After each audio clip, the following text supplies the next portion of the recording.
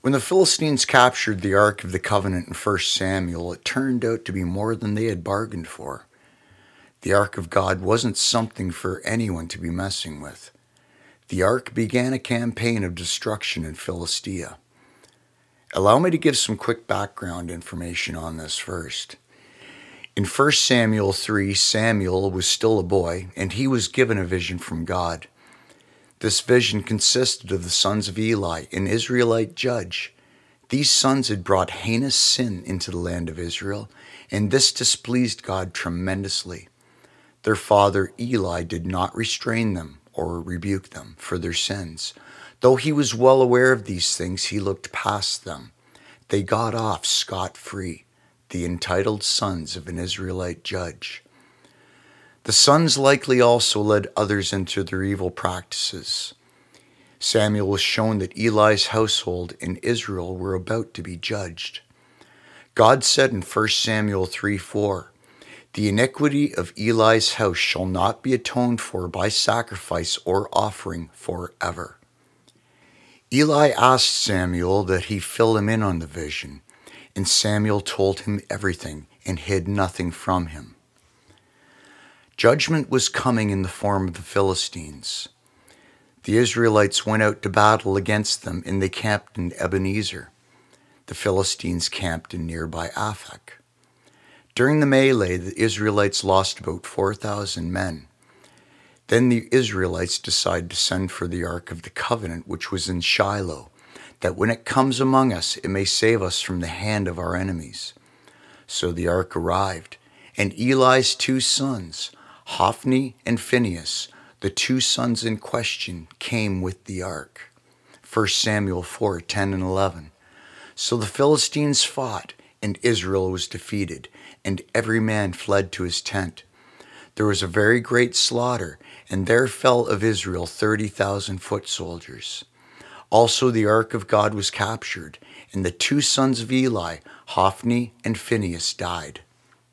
89-year-old Eli the judge was given the news of his two sons' deaths, and upon hearing of the capture of the Ark of the Covenant as well, he fell backwards off of his seat, broke his neck on a gate, and he died.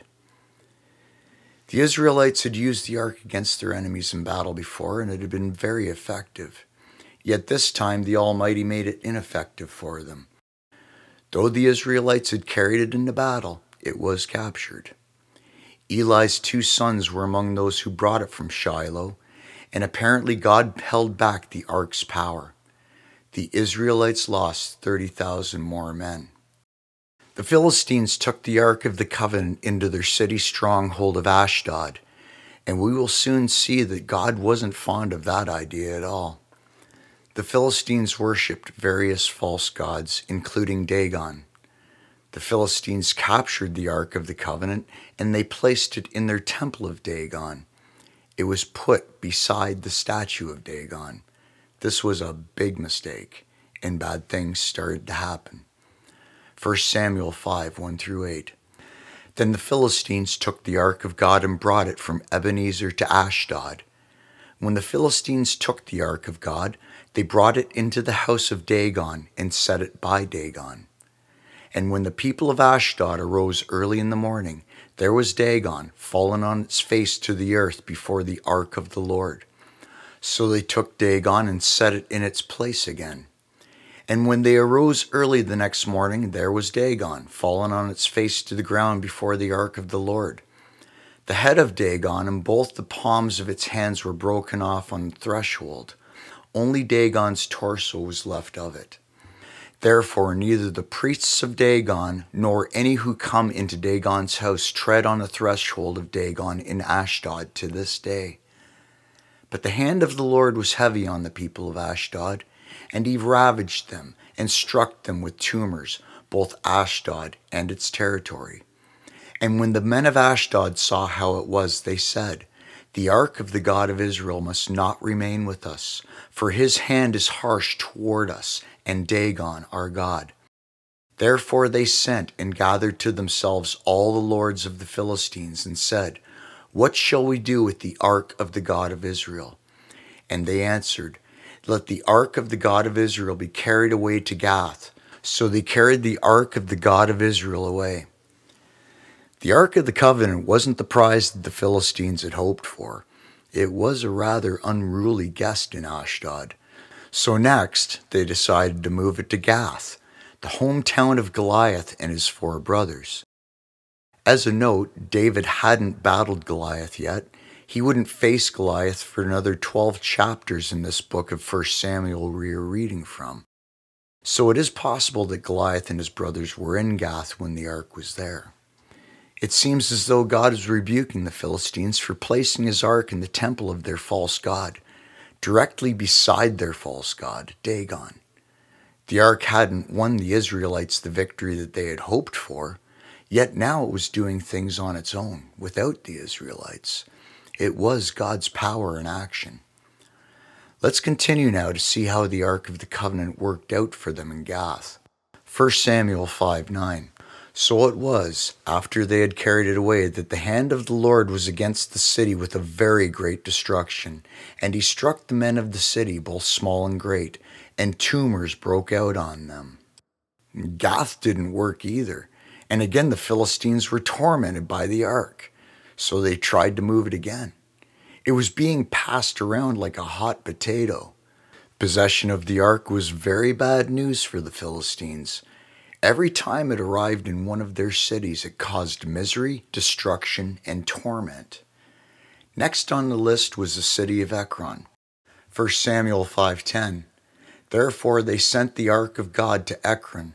So it was, as the Ark of God came to Ekron, that the Ekronites cried out, saying, They have brought the Ark of the God of Israel to us to kill us and our people. It's probable that Ekron had already heard of the horrors of the ark, and now it was coming to them. The Ark of the Covenant was destroying the Philistines, and now it was Ekron's turn. Their countrymen were dumping it on them. The people cried out that it was going to kill them. Though the Philistines had captured the ark in battle, it wasn't theirs for the taking, nor was it their place to put it beside their false god inside of its pagan temple. God was making this all very clear to them. 1 Samuel 5:11 and 12. So they sent and gathered together all the lords of the Philistines and said, Send away the ark of the God of Israel, and let it go back to its own place, so that it does not kill us and our people. For there was a deadly destruction throughout all the city. The hand of God was very heavy there. And the men who did not die were stricken with the tumors, and the cry of the city went up to heaven. They were in panic mode. None of the Philistine cities wanted the ark because it was destroying them. They held on to it for 7 long months, and they finally decided to get rid of it. 1 Samuel 6:2. And the Philistines called for the priests and the diviners, saying, What shall we do with the ark of the Lord? Tell us how we should send it to its place. They were sending it back to Israel. They would accompany it with a trespass offering. They gave 5 of these offerings, 1 for each of their cities, Ashdod, Gaza, Ashkelon, Gath, and Ekron. The sooner it was gone, the better. There is no biblical record of it traveling to Gaza or Ashkelon. Hence, it had been in 3 of Philistia's 5 cities, and that was plenty enough for the Philistines. Then, while they were delivering it back to Israel, some of the men that were transporting it decided it would be a good idea to look inside of the ark. This didn't work out so well for them. 1 Samuel 6:19 and 20. Then he struck the men of Beth Shemesh because they had looked into the ark of the Lord. He struck 50,070 men of the people. And the people lamented because the Lord had struck the people with a great slaughter. And the men of Beth Shemesh said, Who is able to stand before this holy Lord God? And to whom shall it go up from us? Remember also that in 1 Chronicles 13:10, an Israelite named Uzzah touched the ark to steady it while it was being moved, and God struck him dead. The Ark of the Covenant is a powerhouse of God's strength, and it is highly protected by God. Where it is now is a mystery, but it does make a future appearance in Revelation 11:19 in the temple of God in heaven, where it will be accompanied with lightnings, noises, thunderings, an earthquake, and great hail. It will make this appearance after the seventh trumpet judgment has sounded. The ark was returned to Israel, and I imagine that the Philistines said good riddance to it. They never tried to take it again.